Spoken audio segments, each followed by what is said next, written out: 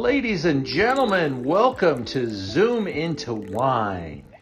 It's time for the show and your host, Ian Blackburn. Everybody, thank you for joining me here at Stars of Cabernet Night 2. My name is Ian Blackburn, and we're excited to have you all on board. We've got 6 amazing wineries, and just a little reminder to our wineries, we do ask that you keep your presentation to under 8 minutes. And we're going to be moving along pretty quick. Those 6 wineries, we're hoping to finish somewhere around an hour into our program today. So thank you for helping us do that. We've also got a great charity on board. Greg Gura, I'm not sure if you're in with us tonight. There you are, buddy. I'm here every night. Come on. In spirit, definitely. Thanks for joining us, and thanks for organizing the silent auction. Greg's going to paste that link into our chat box so you can take a look. The auction is open until tomorrow night. It opened last night, and people can definitely get involved, bid early. The prices are really low, right, Greg? Yeah, everything is, like we said, we usually try to start at about 50% off, but Crazy Ian said started off 75% off retail. So we have some active bids. I just want to thank Kimberly and Lisa and Reed and Jeremy for their generous bid so far. Yeah, get in there, get outbid. I mean, that's part of the process, is you help raise money every time you get outbid. And that's a really beautiful thing. We give all the money from the auction to Children's Hospital Los Angeles, and we're hoping to get across $700,000 in the future. And Greg, thank you for all your help for all the years and doing it just little pieces at a time. But it's a great way to buy some holiday wine. You're going to be drinking throughout the holidays, maybe some nice gifts. And these are some awesome producers that we've got involved. And with their generosity, we're going to make some money for the charity tonight. Yep. And I know, Ian, you're offering great discounts for, regular bottles. But on the auction, we have a lot of magnums, a lot of verticals, a lot of one-of-a-kind things, collector wooden boxes. So give it a look. And, it's not just wine. We've got like 30 items up there, some nice weekend trips to Palm Springs, to Arizona. So give it all a look. It's all at a great price and all goes to a great cause. Wonderful. And thank you very much, Greg. Let's get some wine going in our glass and get our show started. And just take a look around. We've got folks from all over California. Someone even viewing from Japan, Setsuko, always viewing from Japan. We sent some wine to Texas.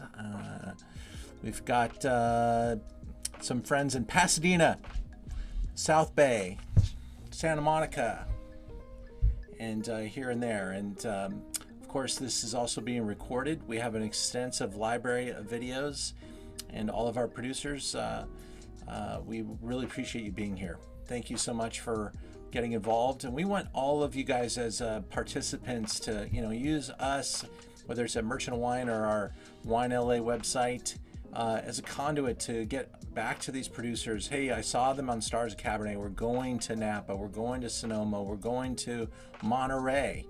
I'd love to go visit some people, and who do you recommend? We love to be to be able to help you with your wine journey. So with that, let's get started on tonight's wine journey. And I'm going to bring in, hopefully my PowerPoint is right there. It seems like every day there's a new update. It looks a little bit different, but I think you can see that. And hopefully you got our beautiful materials that our design team put together. We're very proud of the work we're trying to put together, a very elite online experience. Of course, we used to do this in person, and we will again in the future. But in this moment in time, this product works out great for us to get together, and we're going to continue to innovate. We've got 6 great wineries. Here's the lineup. If you didn't get the tasting mat that was on that invite, you could print that out and download it, as well as the brochure showing you the pricing and information about the wines. But we're going to go from Tamber Bay in the Napa Valley to Bernardus, and from Carmel Valley to Atlas Peak to St. Helena, to Howe Mountain, and to areas very close to Howe Mountain that we'll learn all about as we finish up our presentation tonight. And so there's a chat box down below. I would love to see the chat box just overflow with comments and questions. And honestly, we invite you to get on the screen and talk and ask questions. This is an interactive type of a deal. So make this your own and have some fun. Terrence, what do you got, buddy? I gotta unmute you though. There you go. He used the hand raise feature. Terrence, that is the most, this is the first time I've ever noticed it. It came right into the middle of my screen, but I can't unmute you for some reason. Why is that? Okay, just this fabulous 2 nights, but just a shout out to the gentleman with his whole party there, Paul Caran. Amazing. I could have wine snob, passionate guy like me could not even think of something like that. Paul, you're amazing. Very cool. Thanks for the shout out. All right. Get on to chat and make some friends. I'm always envious of watching some of our guests enjoy chatting with others. I wish I could read all of your chats. Maybe I don't want to, but we want to have some fun tonight and make it real. Okay. So let's get started with Barry. Barry Waite is the vintner at Tamber Bay, and I'm excited to have you on the Zoom, Barry. Can I hear you, Barry? I don't hear Barry. He needs to unmute himself. Okay. Barry, hit that unmute button for me because I'm looking at the screen trying to find you. Oh, there you go. I see. All right. All right, brother. You're golden. I am golden. Ian, nice to see you. Hello, other vintners. Leslie, great to see you. Welcome to the podcast, if that's what we're calling this. A pleasure to be here. I'd like to spend my few minutes talking a little bit about Tamber Bay. Ian, you have something? You want me to power? Some noise in the background. We got the power in. Yeah, bring it on. Bring it up, Barry. Yeah, power in. Yeah, stop right there for just a minute. What you're looking at is where our winery is located. It's located in Calistoga, Napa Valley. This is called the Sundance Ranch. It's one of the largest horse ranches in Napa Valley. And so it really coincides what people saw on the logo of we are an entity of both horses and wine. This Sundance Ranch was built in 2001. We acquired it in 2012. And what you're looking at right now is where all our tastings occur. This picture was taken without furniture. We took it all out, but it's just an extraordinary courtyard with horses down both sides. It's just a fantastic facility onto that. I've been in the business for 22 years. I am originally from San Francisco, Bay Area. Came up here 22 years ago to get into the Napa Valley lifestyle and started a wine business. And we've gone from 150 cases of wine produced in 2001 to just under 10,000 cases now for the Tamber Bay brand. We specialize only in French varietals. And of course, if you're in Napa Valley, you make Cabernet. So I make 3 different Cabernets that I think really go all over the varietal map of how Cabernet can be made out of this valley. Ian, why don't you go to the next slide? I actually think you want to go to 2 more. Go 1 more, if you could. That one? That 1 more. Sure. But this is a fully operational, like you've actually got horses on the property now? Yeah, no kidding. There you go. This is why I wanted to show it. So what you saw was right in the middle. This is a 22-acre horse ranch. We have 17 irrigated pastures, big arena. A number of vintners also keep their horses at our winery. They're smarter than I am. They've taken all their land and put it into grape. I've taken some of ours and put it into pastures. So it's a fully integrated process as we do this. Let's see. Where do we go? Let's talk about this picture right here. Sure. This is the Deux Chevaux vineyard. We call it Deux Chevaux, which in French means 2 horses. And it's named after that because the name Tamber Bay is named after my first 2 Arabian horses. This is a 60-acre vineyard in the very north side of the Yountville vineyard. And you're looking east onto this, which puts you into the Vaca Mountains, which is really the extraordinary note about where our fruit comes from. These Vaca Mountains, over the millions of years, I mean, they were developed, 30, 40, 50 million years ago. And over the millions of years of storms, all that beautiful soil from those mountains have come down into the base of Napa Valley. And so we have just layers and layers of different soil types that these vineyards go through. This is, you're looking right into the Cabernet block, or blocks, plural, that our fruit comes from. And then if you go up a couple blocks, or pictures, you can actually see some of the fruit that was out there this last year. So if you want to go up, can you go backwards the other way? I can go backwards. There you go. Let's go up 2. Yeah, those were. This one. I've got these. Yeah, a little bit more. I can't go up like north on the photo or anything. It doesn't let me go in that direction. No, just get one more picture up if you could, because that just shows you some of the Cabernet that we're about to drink. This is what I got, buddy. And if you can't do it, no, that's it. That's fine. Okay, I'm sorry. Yeah, you can. Well, so this is our tasting notes, Matt, and I think this is what you distributed to people. So why don't you go ahead and just come back to the live shot, and we'll just do a little wine tasting here. Sure, onto this. 92 points, James Suckling, and you're at 60. What is your suggested MSRP? For this particular vintage, it is $60. That's an incredible value. Yeah, we've been told that. We've been told that. This is the wine that I made. I made 50 cases of this back in 2001, and we've grown it to now 1,500 cases. It's all estate grown. In the early days, we used to put a little blender or 2 into it, a little Merlot, a little Franc. About 5 years ago, through an aggressive replanting program of that vineyard that you saw, I now grow 7 different clones of Cabernet. And in this particular wine, has 4 different clones. And so to the consumer, this is 100% Cabernet, but to us, we actually blend, the 4 different styles of clones into this wine. I love this wine. It's gotten very, good ratings over the years, anywhere from 90 to 94.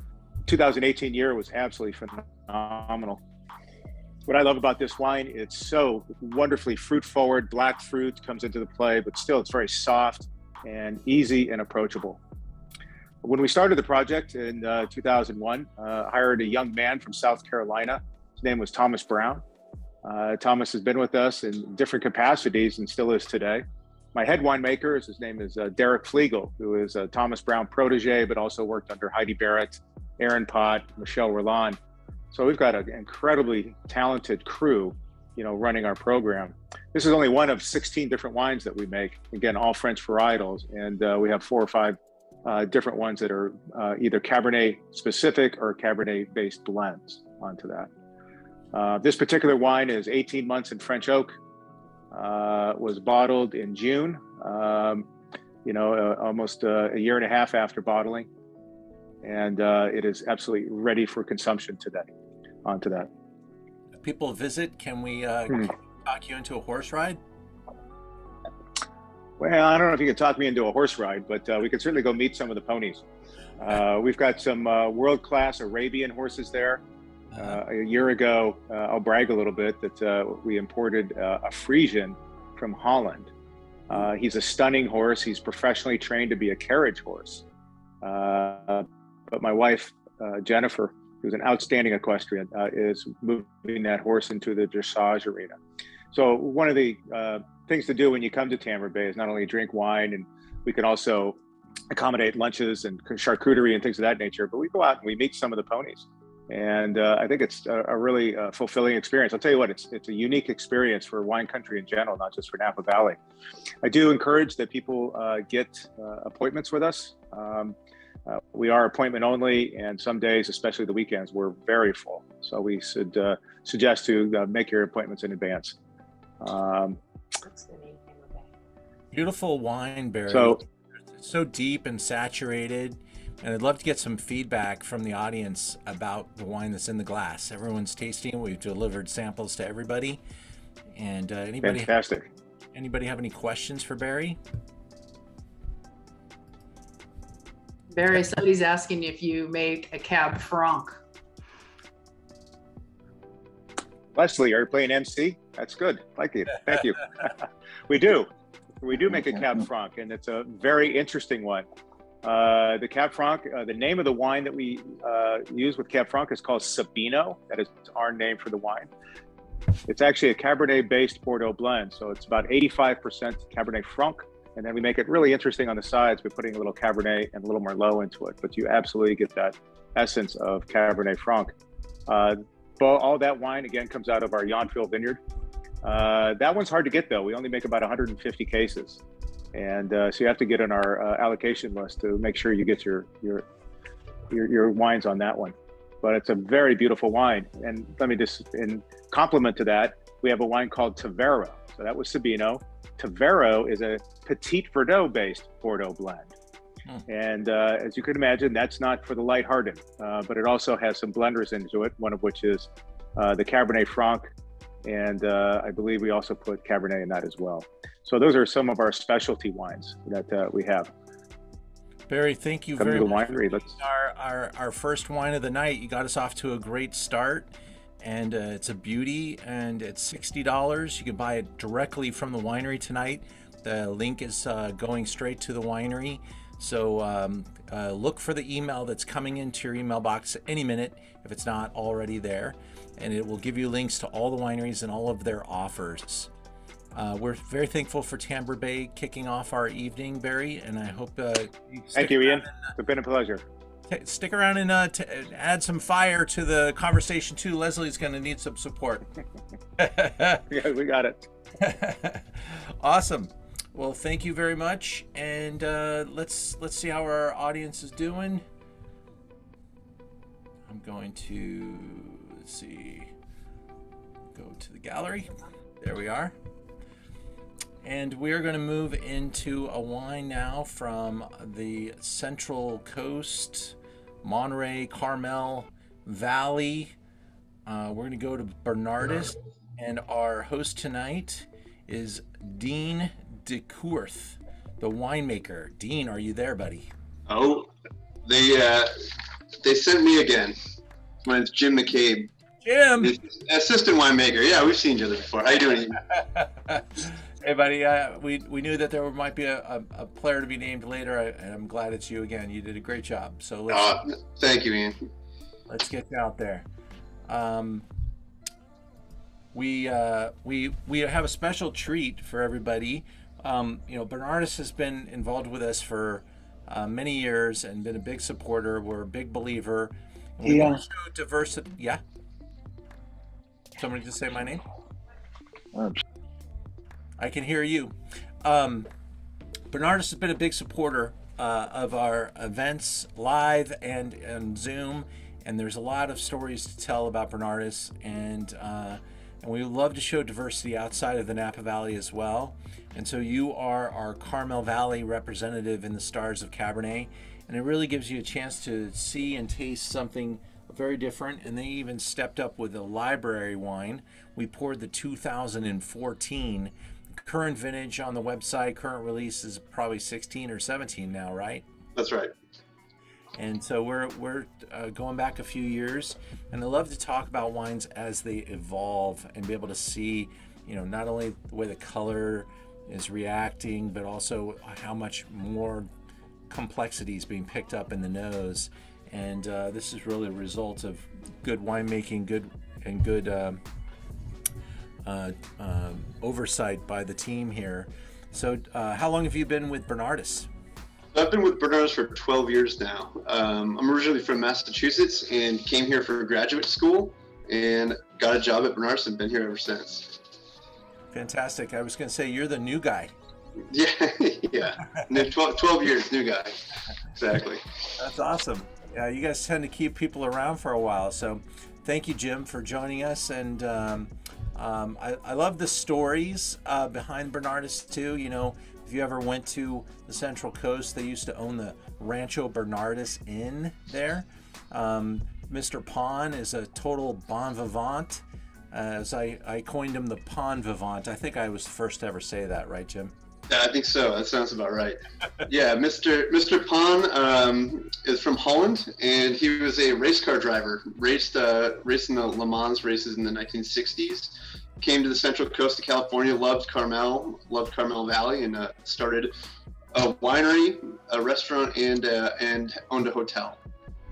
And that might look a little familiar because that sits on some race cars, and that's Mr. Pon and his family invested in rebuilding a lot of the factories in Germany after World War II, and that's where the shield comes from. So he's a fascinating character. He and his legacy are fascinating. He passed away just a couple of years ago and had a succession plan in place for the brand, and that's in full effect now. That's correct. So we were bought by another Dutch company. They want to keep Mr. Pon's vision intact and keep moving forward in the same direction, and kind of trying to fulfill Ben's dream, Mr. Pon's dream. So here we are at the gates of the winery, and you guys are physically located in the Carmel Valley? That's right. So we're about 25 miles inland from Carmel by the Sea, which people might be familiar with. It's a very nice little town on the Central Coast of Carmel near Monterey. We're about 3 hours south of San Francisco here. Well, let's blow everybody's mind that's sitting on the Zoom up in Napa Valley, talking about their finished fermentations. You picked Chardonnay yesterday. That's right. So we had a presentation yesterday. I actually had to shut the Zoom off and go run it and process Chardonnay coming in. So we've had a very late harvest this year. That was our last Chardonnay, and we're still picking cab right now. So we're in the process of making this year's Marinus blend, kind of as we speak. I'm actually still at work right now. I'm in the lab right now, as you can see. So I'm still working. They ought to find some help for you there, Jim. I know, right? I'll have you call my boss. Awesome. Well, tell us about the facility here. Sure. So we produce approximately 60,000 cases a year. The Marinus that you're drinking tonight, we've done 6,000 cases.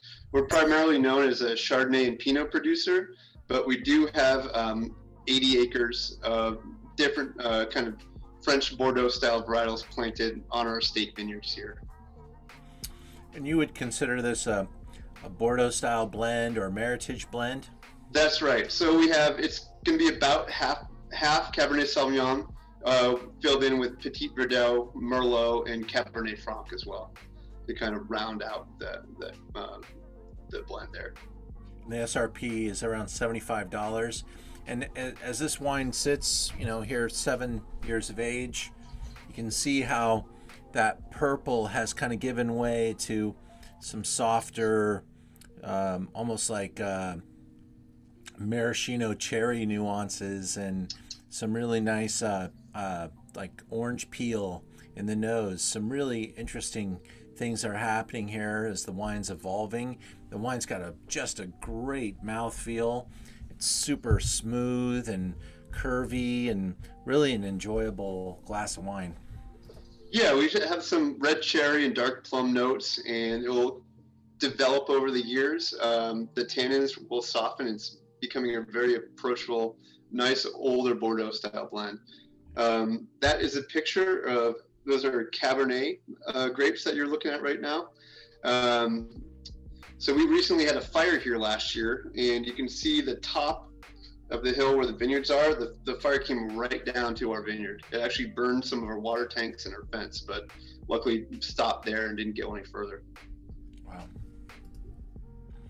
You are traditionally a Chardonnay and Pinot brand, making Monterey County Chardonnay and Santa Lucia Pinot Noir, and so Cabernet and this Marinus wine is something else that you do, but it isn't your largest production. That's correct. Yeah, it's approximately 10% of our overall production. The wines themselves, they're harvested when they're ripe, and our winemaker makes that call. They're aged for 18 months in French oak, so we do about 50% new oak, and then we usually bottle in June of the year. 18 months later after it's been aged. Well, I think your brand is very dependable, and I would put your Chardonnay up against any California Chardonnay, your Pinot right up there, and this Cab is absolutely a star. It's a great blend.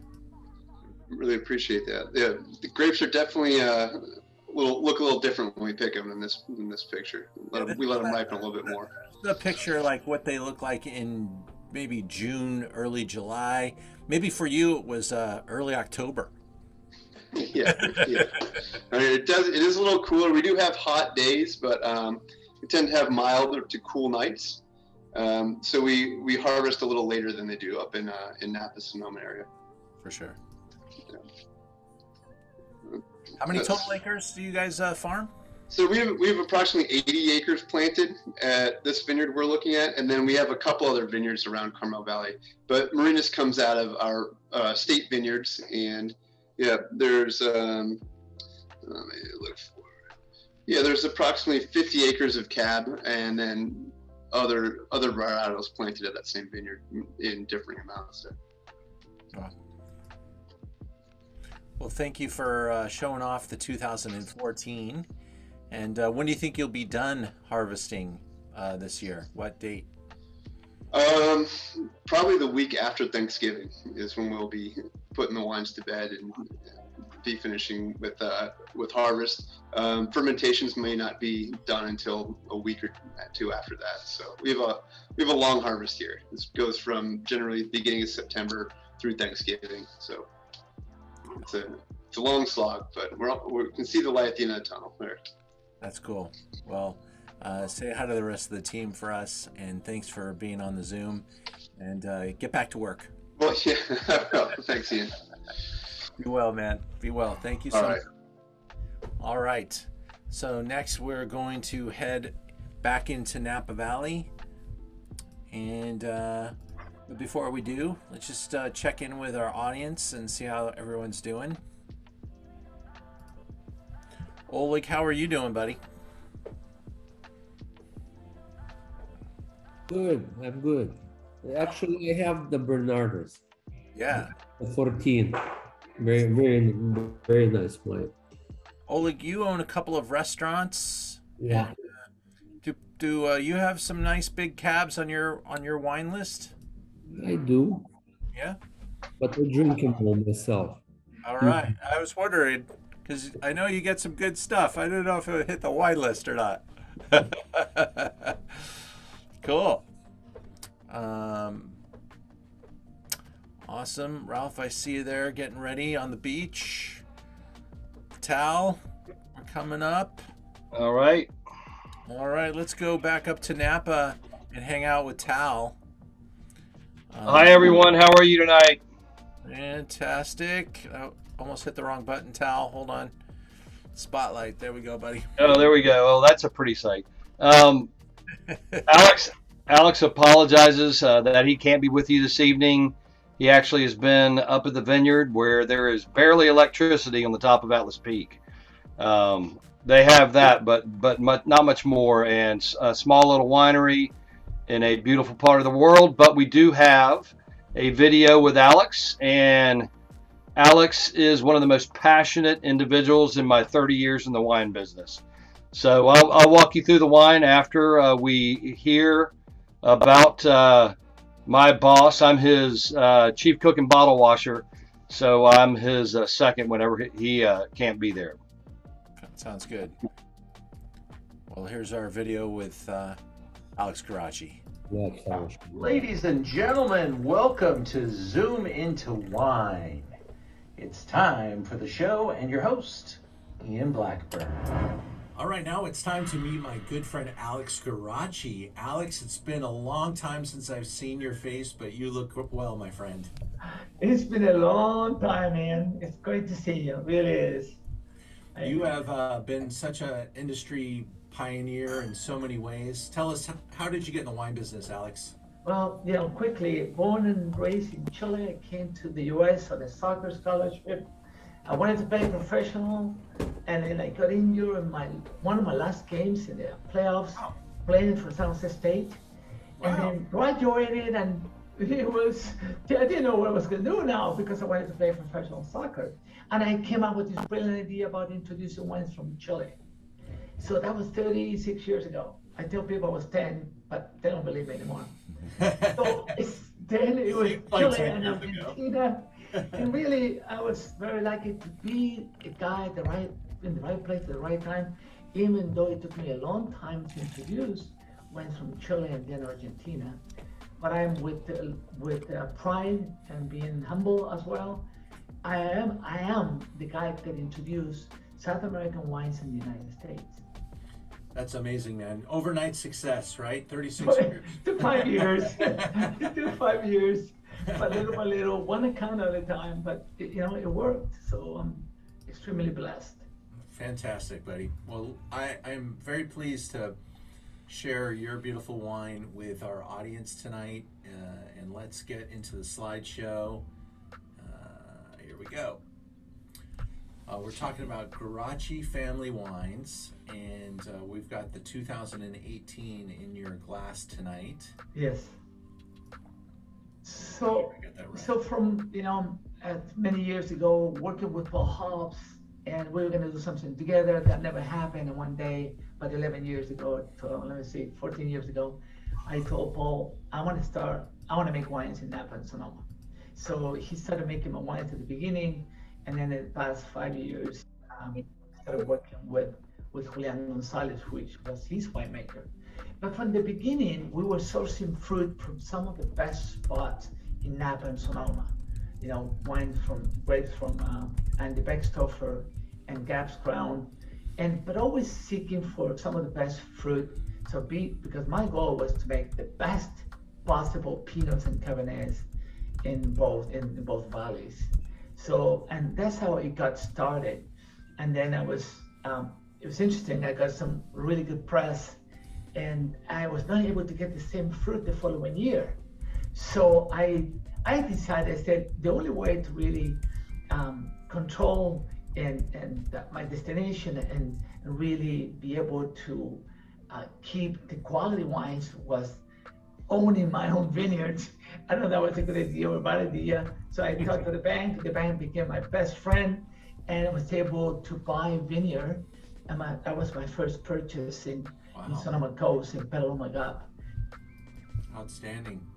So where in Napa Valley is your vineyard exactly? So we are at the very top of Atlas Peak, about 14 to 1800 feet in elevation. Wow. It's a beautiful spot, all red volcanic soil. We're right next to some of the big names like Antica by Antonori and Stagecoach. So wonderful vineyards, great production, great wines, great. And one of the things that happens naturally, we get low yields in this area because it's all red volcanic soil. So big, rich, complex, wonderful concentration. Wines that are also very balanced. Because I really believe that in part of the world here, and all the way up in Atlas Peak, you got to be careful because you might get bigger tannins. So, and their wines are aged beautifully because of the tannins. But I think it's important that you tame those tannins, and we do a really good job by doing that. Well, it looks like an optimal spot. It is fantastic. I mean, I invite everyone that is watching this video to come in anytime and visit us. It's all by appointment only. We're small, but we will take good care of you guys.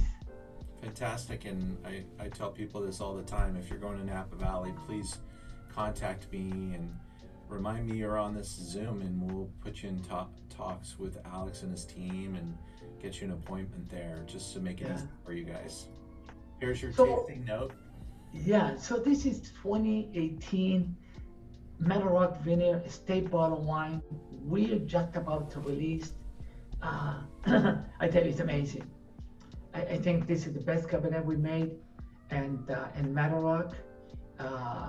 Unfortunately, we only made 650 cases. I'm sorry, but it's so delicious. It's so good. It's so beautiful. It's so complex and rich. It comes from 20-year-old vines, 21 actually. 21-year-old vines at its best right now. We're getting great ripeness, and then we pick a night. It's all hand assorted, and it really low yields. We're talking about 1.5 to 2 tons an acre. So there is that great concentration. It's so rich, so complex. We got some good ratings, 98 by Tasting Panel, 93 Wine Advocate. We just got a 93 from Wine Spectator. I always said if my name was Alex Harlan, maybe I get a 98. But, from Wine Spectator. But I think you gotta taste it. You guys gotta taste it, because what you see here is such a beauty. The wine is aged 20 months in new French oak. It's black fruit, good, just I get this tobacco and it's just wonderful flavor profile, a little bit of chocolate, and I think that you get so much for the money. It's not inexpensive. It's $95 retail, so you have to retail. You can get it for lower than that. But I think for the money, it's a wonderful, wonderful bottle of wine. Alex, I love your story. You've absolutely started with ideas. You built everything yourself, and you move into production here in California. Thank you. One of the lessons that every winery learns the hard way, unfortunately, we all, the joke is, how do you make a small fortune in the wine industry? You start with a large one, and it's a really expensive industry. It is. You come in, you get the lure of, I get to buy this amazing fruit. Well, if you don't own the vineyard, they don't necessarily need to sell you that fruit year after year. It's really hard to get even a contract that will go out, and say anything more than you have the right to buy our fruit this year. And so you made a really powerful move again, buying your own estate. And the word estate means 100% or 95%, I think, is what they require you to have from your vineyard. And that's a great move for you. And I really hope that you continue to grow and get notice from people. You keep your prices in the right spot and deliver a really artisan product. And I'm really proud of you and proud to Thank have you, you Ian. on Thank you. Stars Cab. Appreciate it. Fantastic. Alex, I'll look forward to chatting with you more. Every 10 years or so, we got to get together. We do. Seriously. Maybe this time, and a little bit of food, a little bit of wine, and that would be fantastic. So we can catch up. We have 10 years, so yeah, a lot to talk about. You bet, buddy. Well, be well, and thank you for joining our event, and cheers to you. I appreciate it. Thank you. Talk to you soon. Bye. Thanks. Super nice guy. Ladies and gentlemen. Sorry. Tal. I can't hear you. Can you hear me? I was on mute. Now I'm off. As Ian stated, we're tasting the 17. We're about to release the 18. Everything, the 17 is sold out. We made 1,200 cases of the 17 vintage, and we're around that for the 2018 as well. One thing about this wine is it is 100% varietal. So if you talk about what is Cabernet and what are the classic notes of Cabernet, the florals in it, start with violet and those light purple flowers that come down. If you swirl this around and get your nose down in that glass, it wafts all the way around your head almost, and you pick up those florals, and then that earth with the fruit, that sweet note. But these soils are super thin, smaller clusters, really concentrated fruit. Luckily, this is the same bottle that I had open yesterday, so it's really opened up beautifully after being open for a day. But Mountain Napa Cab, this is the essence of what it is. The balance on this. And Julian's winemaking, he practiced for 20 years with Paul Hobbs so he could make real wine now. I'm kidding. But once again, that Bondi garage mindset, you can make 1,000 cases in your garage. So that's about what this is. Big companies break more wine than we sell Cabernet for the most part. But this is Alex's legacy, and this is what he's worked so hard for the last 35 years for. So any questions? We're at $95 retail on this wine, gang. And although the 17 is sold out at the winery, the 18, something to look forward to. And get up there and visit the Garachis and get to know a brand that's kind of in its, even though he's been doing this a long time, this is a brand that's still kind of in its infancy. And you're going to watch this brand continue to excel. The wine is delicious. Terrence, your hand is up on your screen. Is that supposed to be there? Yes, sir. I'm blown away by this wine. I'm blown away. So it depends on the vintage. When you talk about decanting, I taste the wine before I decant. As a somm, my taste bins, I haven't broken these out. We did a trade tasting yesterday, and it's been 30 years since I've had that thing around my neck, but the palate just keeps growing in that. So I would taste the wines, and if it's for aeration purposes or for breathing purposes, aeration with big young Napa Cab, you could do it a couple of days in advance if you wanted to, or you could do it a few hours before, depending on the temperature of your house, depending on time of year. If you keep it in a cellar, if you have a nice cellar, you can do it a couple of days in advance and it will mellow right down. But if you have it in room temp, I wouldn't do it too far ahead of time because of temperature. I mean, I like drinking my reds cellar temperature if you can get it. And too warm is a crime for wines of this caliber, I think. Tal, let's let Terrence ask that question real quick. You made a good point. Drinking wines that are room temperature cabs it's difficult. But my question was going to be, because I really, really enjoy this wine, and I love Paul Hobbs as a winemaker, and he touches things and makes them better. As far as the slope base on the vines, you wrap it out. Let's speak. What do you like as the optimum layout of your vines?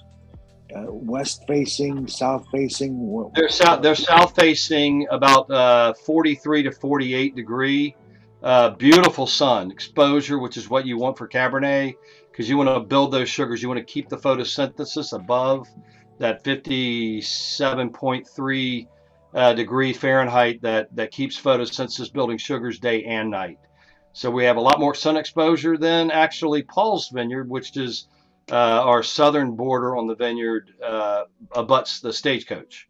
And then right across the dirt road, which we call the street, is the Acadia vineyard, all the way at the top. If you saw that one picture, we're literally on the ridge top. The driveway to go up is down the road, and then you drive up the whole way onto the property. It's pretty phenomenal for the concentration. But it's as good as it gets if you're talking about mountain Cabernet in California. I would say it's better than what it's phenomenal. Awesome. Thank you. So glad you like it, Terrence, and thank you, Tal. We appreciate your time. Yeah. And thanks for being here. Yes, sir. Thanks for having me, Ian. My pleasure, sir. We have just begun our journey. That was wine number 3, and we are now heading up to San Helena to visit with Leslie Russell. Leslie, are you out there? Yep, I'm here. Can you hear me? There you are. Let me put the spotlight on you. There we go. All right. Super great to see you. It's good to see you. It's been a while. Thank you for having me. It's an honor to be a part of this tasting tonight.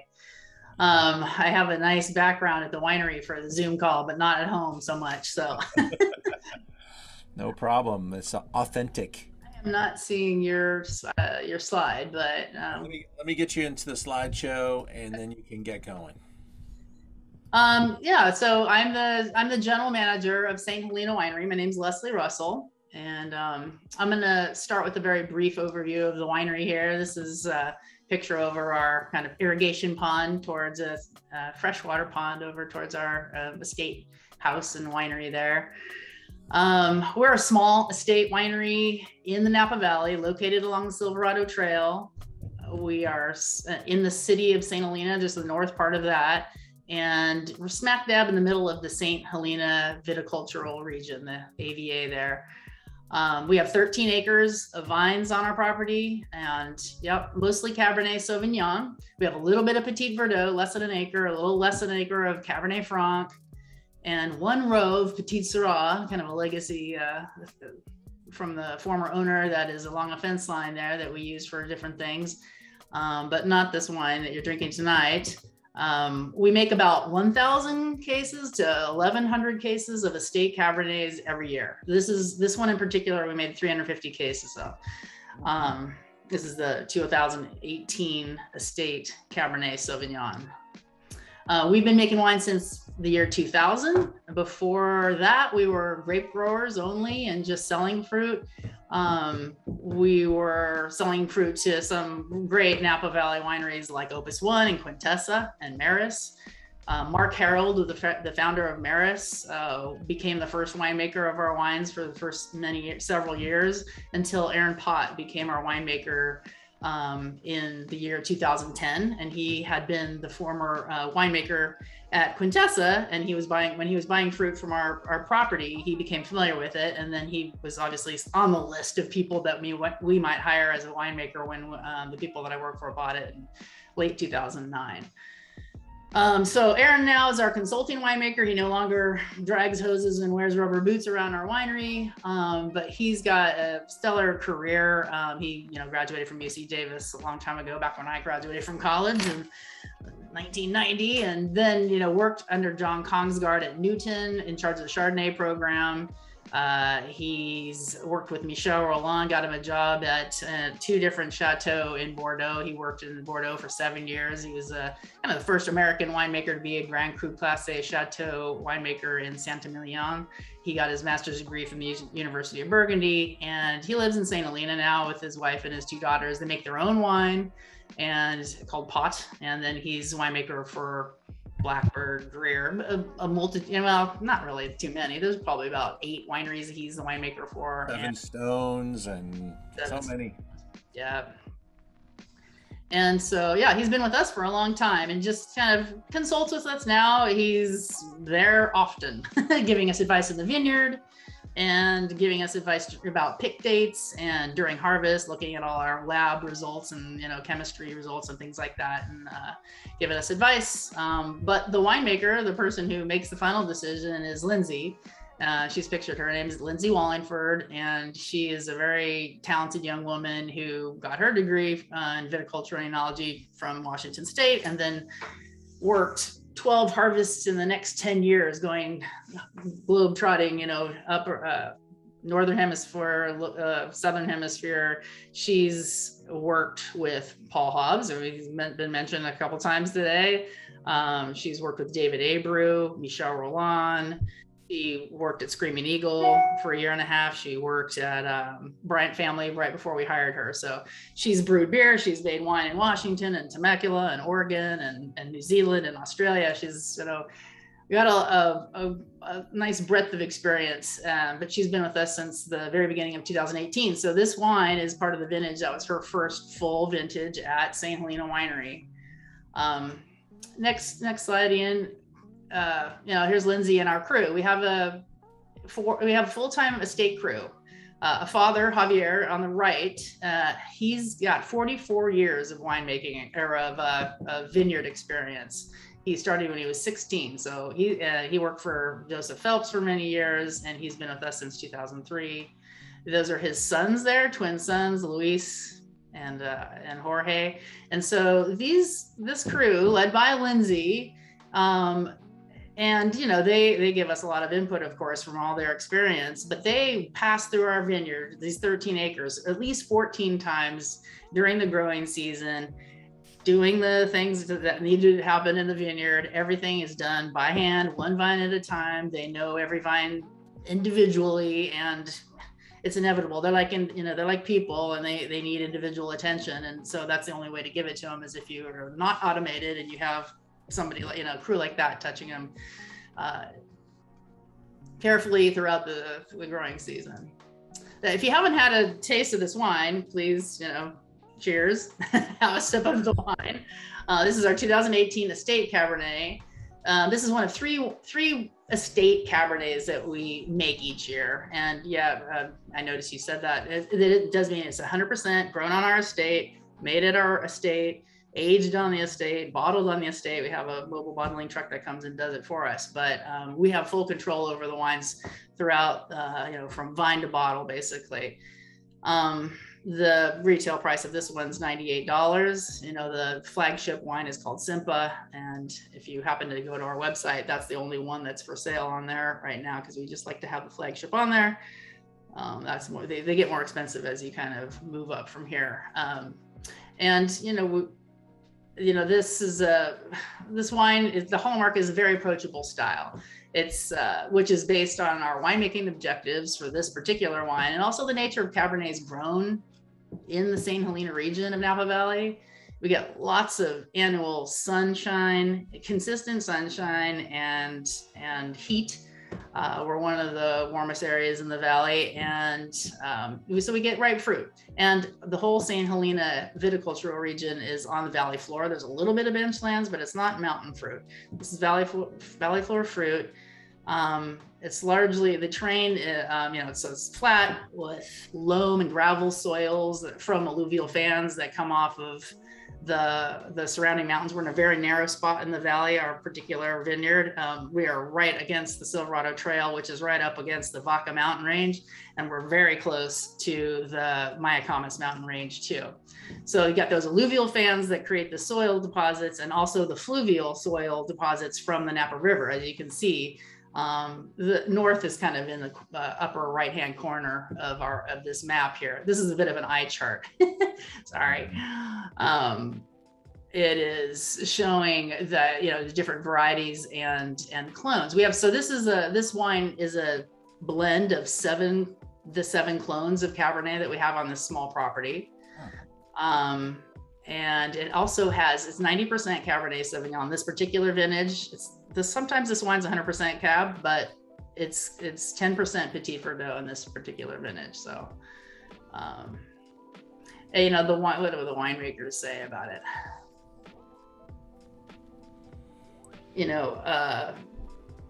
I have unfortunately enjoyed my Cabernet already. I've finished it. You just toast, huh? Yeah. Well, it had, I think. Maybe. Do you remember? Did you write any notes? Winemaker notes say fresh red cherries, fresh plum, shaved dark chocolate. There's usually kind of a cocoa dust, dusty, kind of dry dark chocolate or cocoa essence to this wine. Maybe a hint of vanilla bean. It's about 50% French, new French oak every year, and 50% neutral. Our program has really come a long way away from 100% new oak for all of our wines, but this one in particular. There's a little gravel in your vineyard too, right? Yeah, there's an ancient riverbed that goes through part of the vineyard so those soils are, they're deeper, gravelly, but then we also have the area that's closer to the river that's a little more fluvial in nature, more sand and clay composition, and so we get a little more vigor in that area generally, unless there's a drought, which there is. So everything's struggling now. I mean, we had a great harvest this year, and it was early. I could not believe that Bernardus is picking Chardonnay right now. I know. Cabernet picking this year earlier than ever, like September 30th. So, and the berries were very small. So we didn't even do any Saignée on it to make a rosé or to, intensify the, to increase the ratio of skins to juice in the tank, which we always do. We did not do it this year because the berries are so small. So everywhere on the vineyard, we had, some kind of a light yield where we did not get 2 tons an acre on our vineyard this year. So we're always shooting for 2 tons, but we're a very low yield spot as well, which is very common in Napa Valley.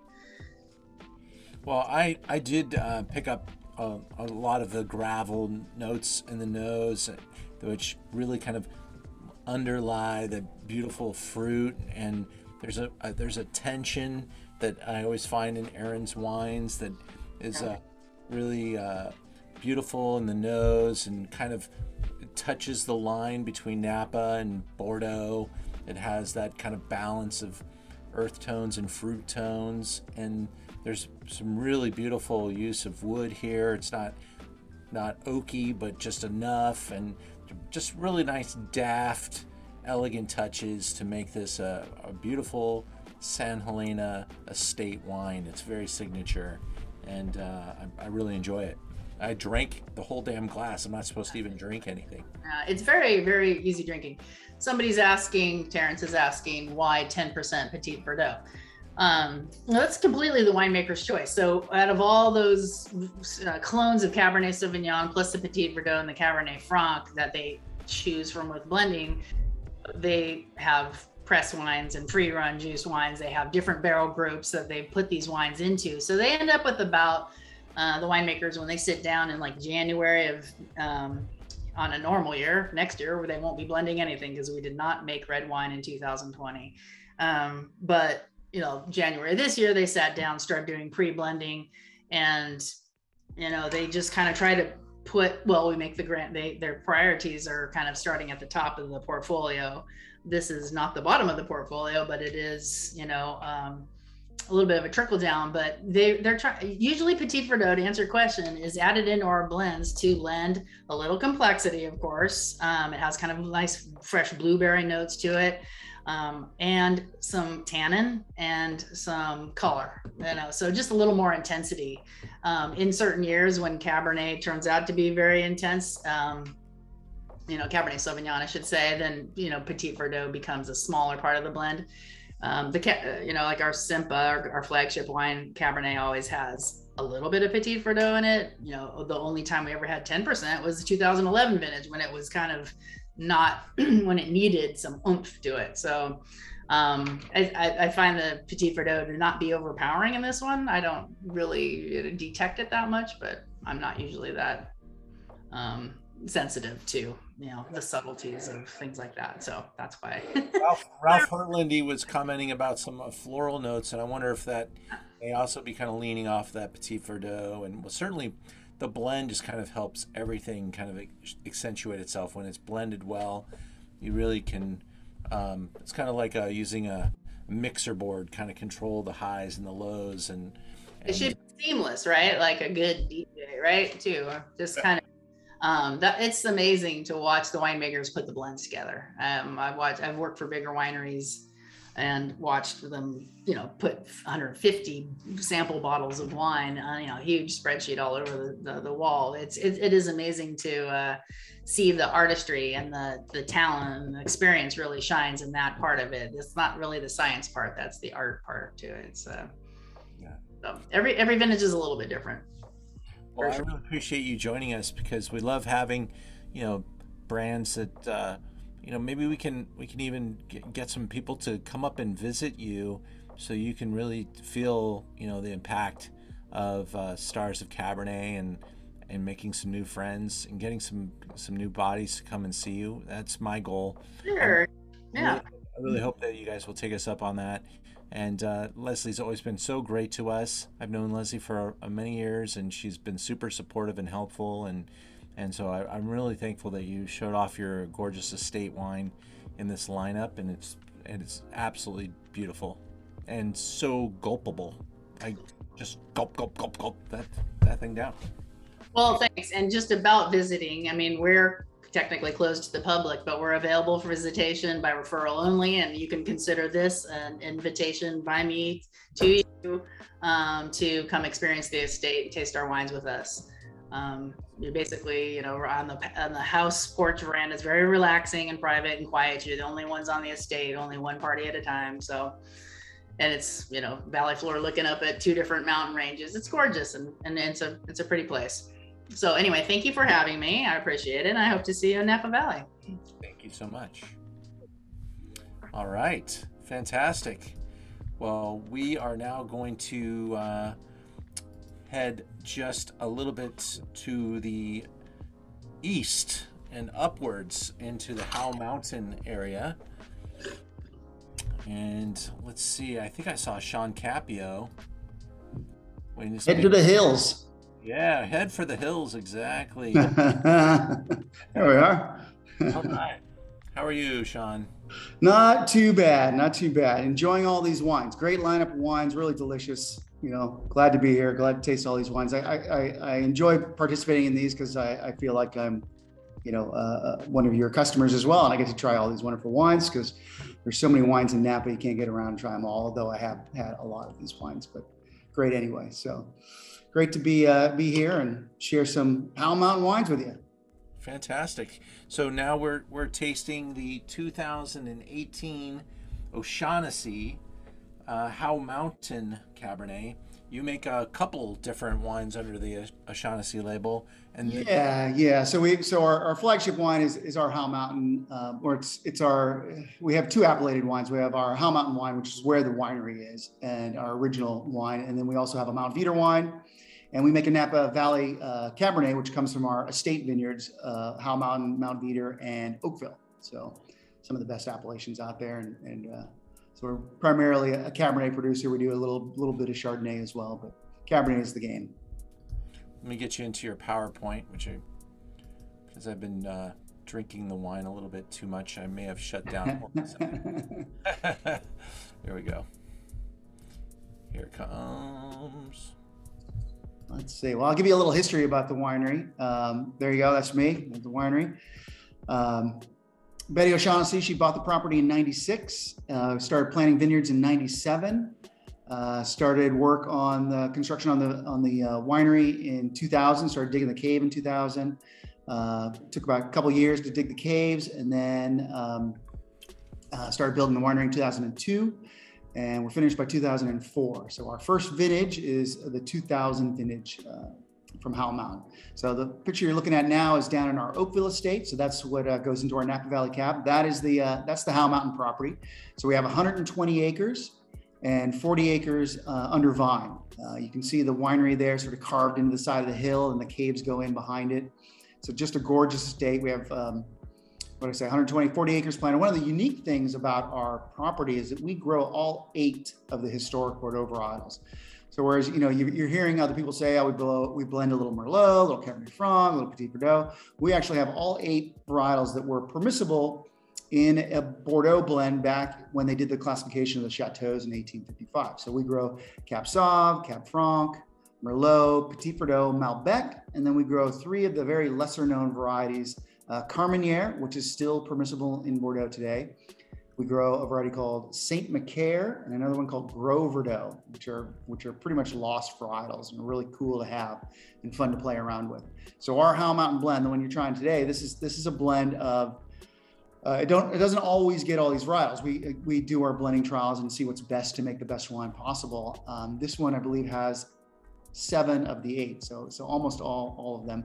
It's always varietally Cabernet, so we're usually in that 80% Cabernet range, and then I think the blend is on one of these spreadsheets. I can't remember all of them after 20 plus years. They start to get jumbled, but it's fun playing with all those varietals because it's sort of a spice rack.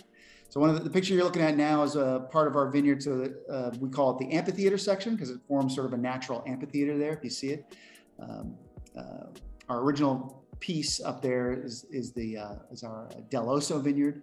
We had some bears that were roaming up there. We're at 1,800 feet elevation, sort of right in the smack middle of the Howell Mountain AVA, and that's on the Vaca Range, as people are mentioning. and we're south facing on the eastern side. There's the blend. So if you I have to put on my glasses to read this one, but yeah, so 83% Cab, and 5% Merlot, 4% Malbec. We got a little Petit Verdot, a little Saint Macaire, as we call it affectionately, Saint Mac. Carmeniere's in there, and Cab Franc. So you've got a little bit of everything. It really gives us a great complexity and really makes it sort of a signature style. So for all the years we've had, vintages we've had up there, we've had really complex blend, as opposed to say our Mount Veeder wine, which is 100% Cabernet. So you can have like a varietal characteristic, where we had a great showing of some varietal Cabernets in this lineup here. And then you have this sort of very crafted blended wine that's still varietally Cabernet. But It's gorgeous. And I love that you're using some of these ancient varieties. How many producers in Napa have? I mean, how many acres of Saint Macaire are there? Yeah, zero. You look in the wine Bible, and it's under Saint Macaire, and it's like O'Shaughnessy and Napa Valley are the only ones crazy enough to grow this varietal. Wow, cool. We've actually given some cuttings to some other wineries. It's a really cool varietal, and you start to look back at the history of why some of these varietals were no longer used in Bordeaux. And some of it is, they're later ripening varietals. They're a little more disease prone, to powdery mildew, downy mildew, those types of things.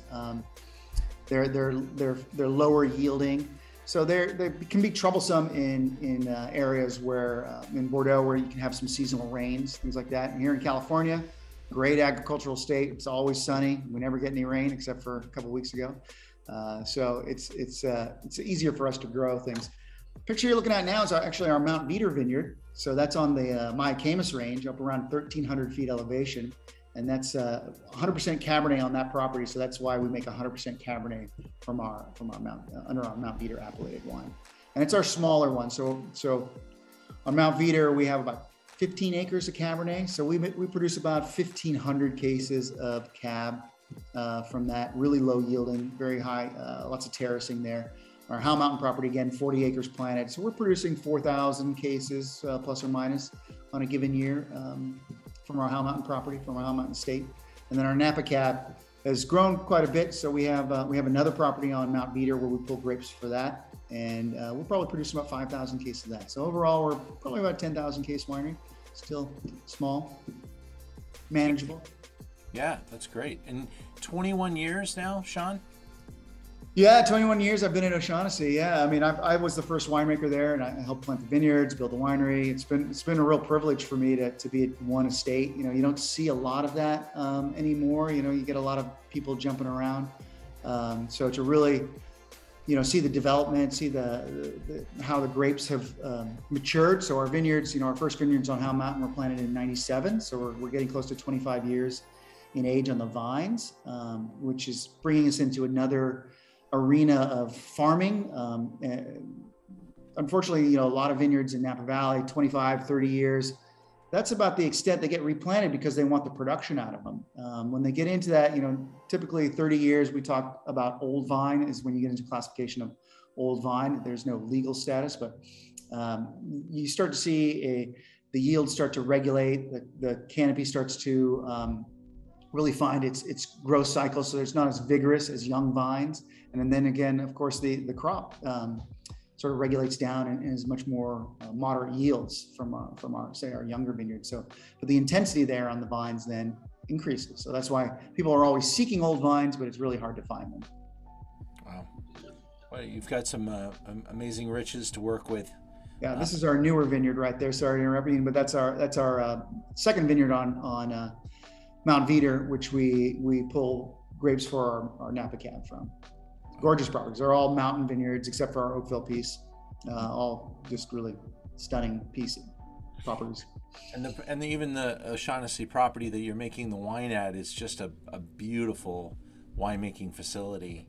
And so really a dedication to making some super high quality wines. And we're fortunate to have Betty O'Shaughnessy. She invested the money and the time to put into it, and we're plugging away. We're now 20 plus years of making wine up there, so it's great to have that history now. Beautiful. And yep. So here's the winery itself. That's our, if you do want to come and visit, this is our little hospitality area. We're again, a small winery, by appointment only, of course, as most of Napa is these days. We have our little lovely glass wine cellar in the center there. I think there's some pictures of the cave and what have you. Yeah, that's our cave. One of our travels into our cave, one of the portals. Wow. Houses some of our library wines, but also a bunch of Betty and her husband Paul's library collection. So really some cool wines in there you can explore. There's our cave. So we have 12,000 square feet of cave. Really stunning, really large travel that we have in the center. All the barrels are single high, so it's a real dedication to meticulous winemaking and storage and aging, and everything's very thought after. You still riding the skateboard? Every once in a while, you know, getting a little bit older, but yeah, it's an easy way to get back and forth without too much cardio. Well, cool, man. Great to see you again, and thanks for showing such beautiful wine and participating. It's a joy to have you here, and thank you so much. My pleasure. Always happy to participate. Well, awesome. We're just gonna parachute off your property down the hill. Terrence, did you have a question? Because you're a little. I did. I did. I thought my question, Sean, was how would you? We just tasted a really great wine from Owl Mountain. How would you? How much would the Mount Veeder wine differential be? I mean, obviously it's going to be a big differential, I would think. I wish we could have tried them both tonight. Yeah, for me, the Mount Veeder wine shows a lot more blue fruit, you know, because we're on our north-facing side on the Mayacamas range, so we get all the cooler morning sun, and then we get the hot afternoon sun sort of baking on the Vaca range on the Howell Mountain side. So we get more of those, you know, rum raisin, dried cherry type characters on the Howell wines, where again, it's more of those bluer fruits, you know, more lively characteristics on the Mount Veeder side. And then of course the blending then takes another level of change in the wine, where you get, I think, a little more complexity in the Howell wines. But the Veeder wines, you know, for those people that really like that varietal Cabernet quality, that the Veeder wines really delivers. Then I see a question here now that I open this up. Gros Verdot, it's funny, you know, petite and gros, big and small in French, but it is absolutely not related in any genetic way to Petite Verdot. Its clusters are about the same size as Cabernet, and the wine is fairly light. It makes a very spicy, more Pinot of the Cabernet world. So it's one reason we've never used it in our Howell Mountain blend. It just doesn't really lend to it. We have a very small amount of Gros Verdot up there, and we actually never intended on planting Gros Verdot, but we had somebody trade us. They wanted some of our Saint Macaire cuttings, and so they had some Gros Verdot, and we did a trade with them. And so now we have Gros Verdot, and we make about a barrel a year. We actually bottled for our club members one barrel, 25 cases. And it's really fun. It's a really fun wine to have. And it's, you know, one of those stumper wines you can take to a wine party and be like, what is this? Nobody's ever had Gros Verdot varietally. What are some of the other questions here? Aging and, okay, so the great thing about now having 20 years of age on the wines is that I can talk to how well they age over 20 years. You know, when we first started off, people were like, how will these wines age for 10, 15 years? Like, well, I can give you a guess, but now I can actually tell you, we've gone back. I'd say that our 2000 wines are starting to show some bottle bouquet, you know, so that you're getting a little bit of that nuttiness. And then you get in 2001 and it's just slightly taking on nuttiness, but it's still a lot of primary fruit. So the way I like to describe age is like the tertiary aromas. So those are the aromas that come from bottle age. Those would be those sort of walnutty, drier, woody type of aromas. Secondary aromas are aromas that come from the winemaking process, you know, whether you age it in barrel, whether you put it through malolactic. And those primary flavors are from the grape. So I would say going back all the way to 2001, we're still probably 70% in the primary fruit flavors. And going up to, you know, I think you have to get to probably 2010, where it's almost primary still, all primary fruit flavors. So these wines are really aging great. I had a 2003 last week, and it was just lovely. It was sweet, dark, rich.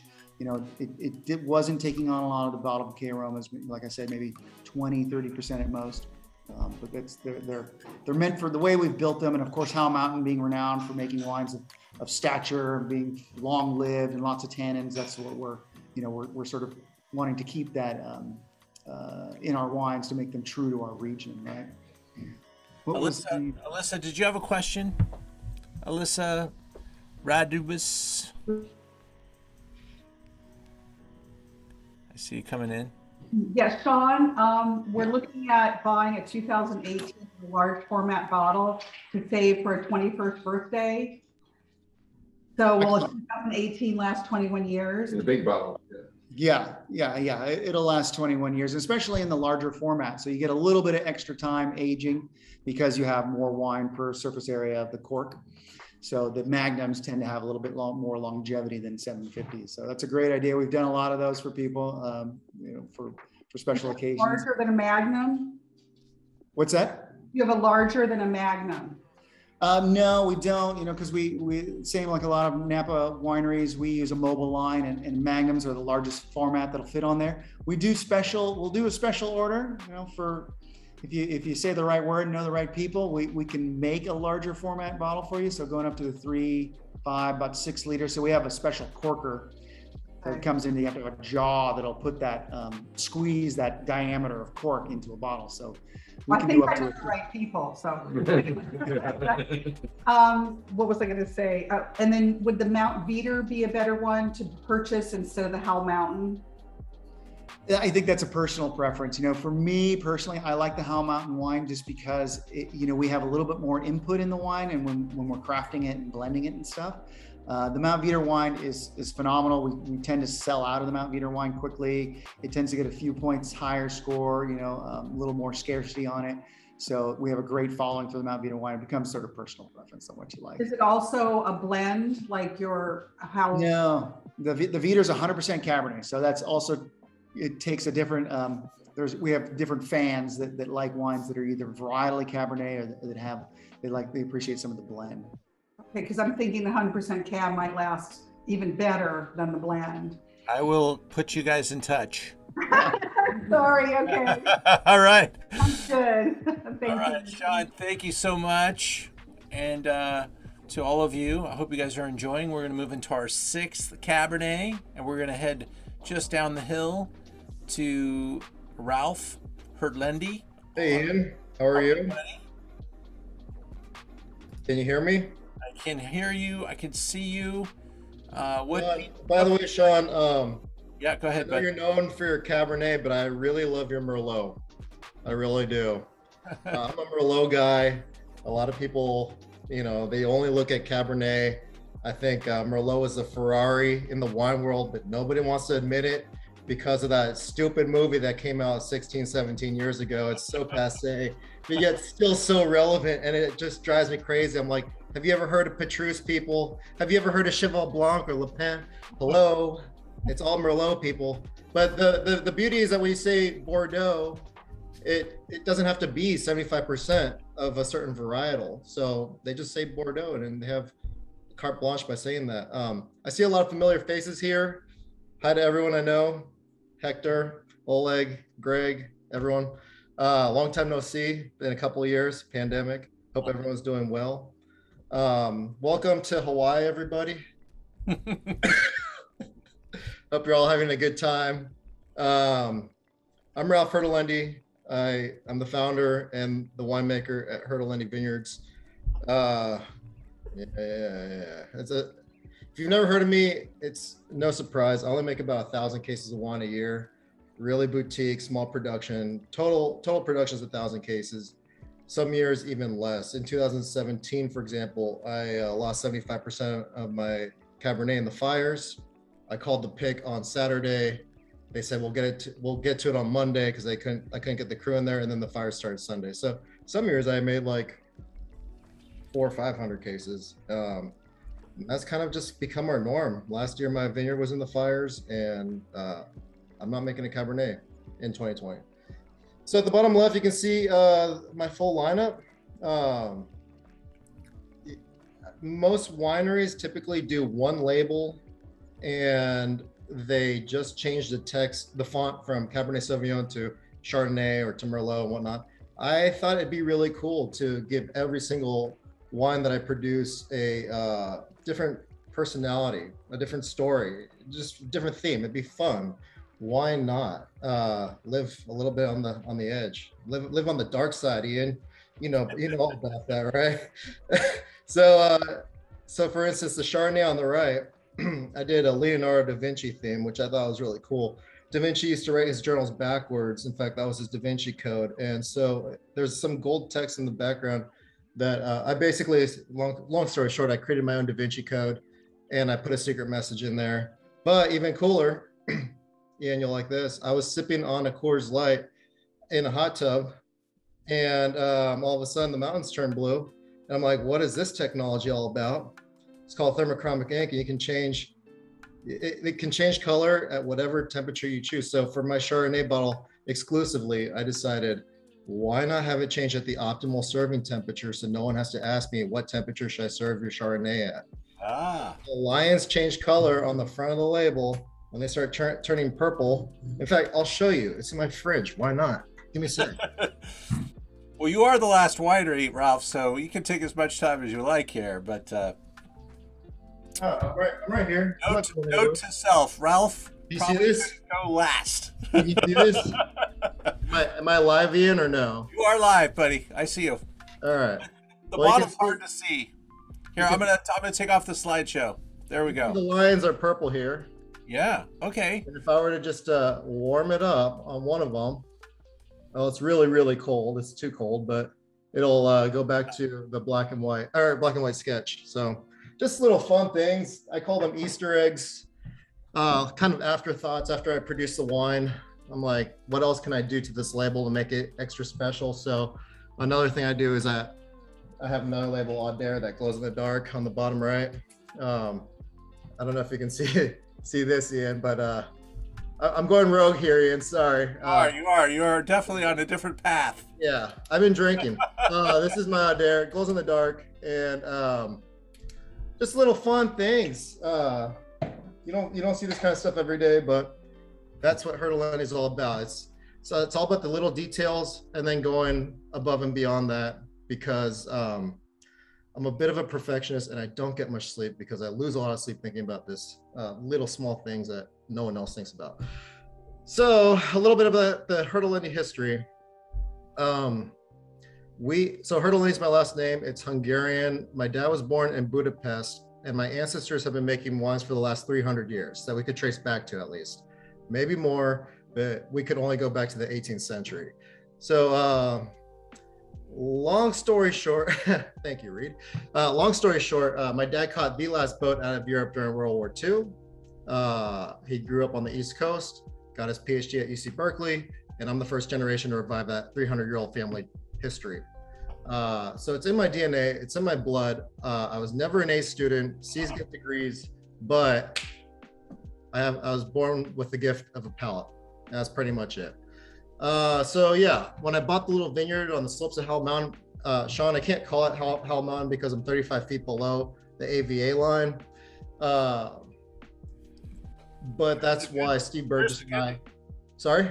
Yeah, here comes the good news. I like this. So that's why Steve Burgess and I, we teamed up, and we're gonna actually define the gap between St. Helena and Howell Mountain. I'm like, this is premium terroir between 400 feet and 1400 feet, but it's just generic Napa Valley. We don't have an identity. This is like prime time. You got Seven Stones, Burgess, Bremer, Viader, Somnium, Danica Patrick's my next door neighbor. I mean, a lot of who's who up there, but it's just like undefined generic Napa Valley. So we teamed up, and we're going to call it Crystal Springs. It has to have a historical relevance, and there's a major historical relevance of Crystal Springs from the 1800s. So it's kind of a beautiful, home run for you, Ian. It's a home run. It's a grand salami for you, Ian, because you're a big Dodgers fan, I know. Yeah, are you going to say Crystal Springs or Crystal Springs? I'll leave that up to you, my friend. All right. I'll call it Crystal, but I know you'll call it Crystal. So there's no conversation. Well, I already told you about me, so let's go to the next slide. I've been making wines for 15 years. Not much to my story. I teamed up with Philip Titus from Chapelet. He's my Yoda. He got the formal training. I worked from the ground up. So I was a winemaker's assistant for Casey Flat Ranch. I worked for Del Dotto. I kind of just experienced. I learned through experience. I didn't get the UC Davis training.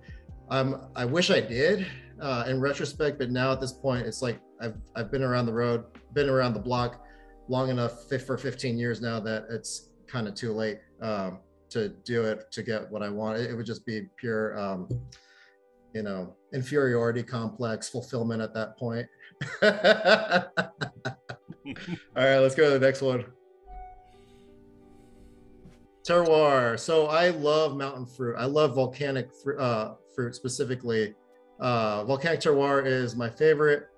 Unbeknownst to me, I'm hardwired to love it. It's in my DNA. My ancestors made wines in the only volcanic region of Hungary. Everyone knows Tokaj on the eastern side of Hungary. Nobody knows Lake Balaton on the western side. It's the only it's the only volcanic region in Hungary. And my ancestors were producing mostly white wine, Surka Barat, which is like a Pinot Grigio, and a Kekdialu, which is like, it's the only place in the world that grows that because it doesn't self-pollinate. It's not a hermaphrodite. You need one row male and one row female to cross-pollinate. So it's not efficient. Everyone rips it out and plants a hermaphrodite like Riesling or something. So I specialize in volcanic terroir, Pritchard Hill, Atlas Peak, Hell Mountain, just to name a few. And then my vineyard is 11 yards below Hell Mountain, which is Crystal Springs. What we're tasting here is a 2016 Cabernet. It's about 75-76% Cab, 11% Petit Verdot. Terrence, I know you're going to ask a question, so I'll just answer it before you ask it. I use a lot of Petit Verdot in this project because of the anthocyanins. It brings a lot of color and tannins, richness, but for me, it also brings a lot of that dark fruit. Black fruit, blue fruit compote, that kind of mixed berry compote, to me, it's gorgeous. I love it. And I also get it riper than normal. So it's like that high heat. It's like that high heat on the mound, right, Ian? You got it. Yeah, it's a closer. So yeah, into the middle school. Ian Cobble had a really great quote, so I threw that in there. Master Somm Ian Cobble from the movie Somm said, if putting this wine next to other reds is like sending Shaquille O'Neal into a middle school basketball game. I thought that was hilarious for Master Somm to say that because it's so out of character. So I threw it in there. But yeah, you'll see consistently Robert Parker's a fan. Most notably about this wine, it won gold at Tech Somm. You're going in the right direction, dude. Look at every year you're getting a little better, a little higher, a little higher, a little higher. Thank you. Yeah, consistency. Sunset International is big in LA.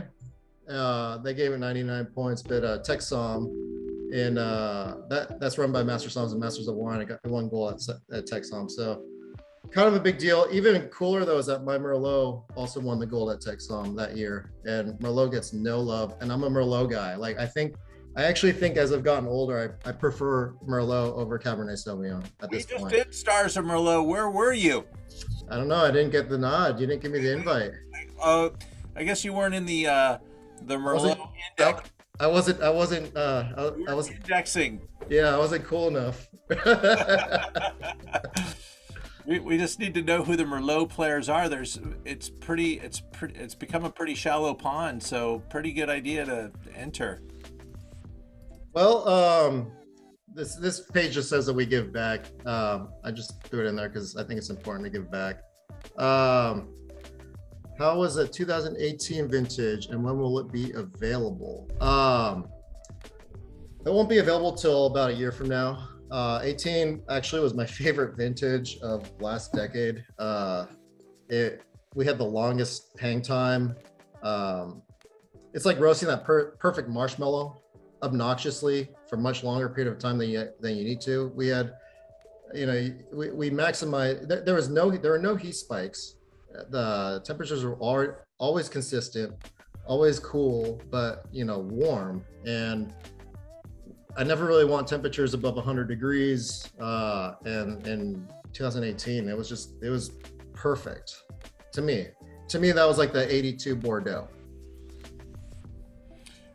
Well, this wine is drinking beautifully. It is a big, hefty, mountain-style wine, and you have brought some beautiful features. What is that? What are you doing to me? This is your live video. Are we gonna enter? Are we gonna enter into like some sort of space shift paradigm? Watching. Yeah, I just broke the time-space continuum. Exactly right. Space-time continuum. There we go. Well, does anyone else have any questions? I really want to thank you guys for your time. I know it's getting late, so I don't want to keep you a bit. If you have any questions, feel free to just shoot me an email. I'll just throw my email in here in the chat. Just info@hurdleindy.com, and that way everyone can go to sleep or keep partying, but that way they're not just waiting on me. Thank you very much, Ian. Cheers. Thanks, Ralph. I appreciate it. It's a pleasure. Great seeing everyone. This was a great lineup, by the way. Yeah, it was a great lineup, and we just want to give another plug to our charity. And Greg, thanks for being on the Zoom here. Get in there and buy some wine from the charity. The email's in their inbox as well, and the wineries each have a special opportunity. And please just plan a trip somewhere for wine country and hit these folks up, visit them, make new friends. We really appreciate all the wineries participating, and we hope that we can do this in person in 2022. We're working in that direction. But we will continue to offer some really unique Zoom content. And I'm excited about a couple of things that we have been working on. So I'm just going to share our little Zoom into Wine calendar that we have here, because you guys are still watching. We have our annual Barolo and Truffle next Wednesday. I've only got a couple truffles left. And the reason you want to do it is so that you can get the truffles delivered, and then you can shave that stuff all over your turkey dinner. That is a great way to do it. I'm literally, the truffles have gone catastrophic in price. White truffles are now $4,800 a pound. That's up considerably over past years. I've got a little bit of black truffle left, but the white truffle, very, very little. So if you want to join us for truffle, get involved, sign up before Sunday. It might even be sold out before then. We've got my friend Dana Farner, fantastic lady of wine, hosting a session next Wednesday as I will be traveling. We are going to Barolo, and we're taking a group with us. So I've got a couple of friends hosting the Zooms while I'm gone. Dana doing Pinot Noir on the 1st, and my friend Matthew Kaner is going to be talking about zero alcohol wine alternatives.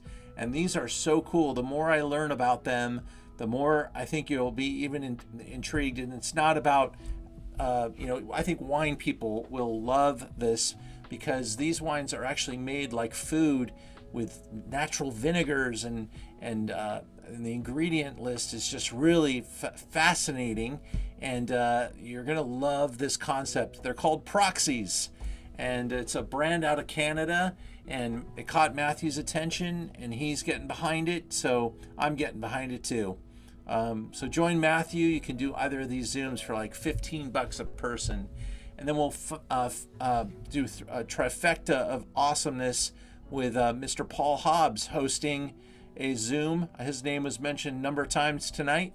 Paul will be live on the Zoom with us December 15th, talking about some of the great projects that he's taken on. We're going to talk Pinot Noir. We're going to talk wines of, we're going to go to Galicia, Spain, and taste some Godello with him. And then we're going to go to Armenia and taste his Armenian project. And then we'll finish up with some Russian River Pinot Noir. So really some fun events. I'd say some of our best that we've ever produced on Zoom into Wine. And that's the way we want to go out. So we're going to go out within a big bang in December. We're going to do our first ever Stars of France. And the French wine list, which you do need to click over onto our newly developed Wine Cloud website to see the Stars of France. But We're going to be going to all the great regions and tasting awesome examples from Burgundy, from Sancerre, from Bordeaux, Sauternes, Provence, Châteauneuf-du-Pape. So check out the wine list. It's sick, and I think you guys will really enjoy it. It's a great value. It's 2 days before Christmas, and we'd love to have you join us for the Stars of France. And I thank you guys for being with us tonight. And thank you, Ralph, and everyone else on the Zoom. Hope you had a good time. And thank you to the charity, to all the winemakers, and to my team. We couldn't do it without any of you guys involved. We're like spokes in the wheel, and it's always better when we have more spokes and more folks. So thank you guys. Have a good night, everybody. Thank you. It was a pleasure. Beautiful wine. Thank you, everyone. Thank you. Thank you, guys. Pleasure.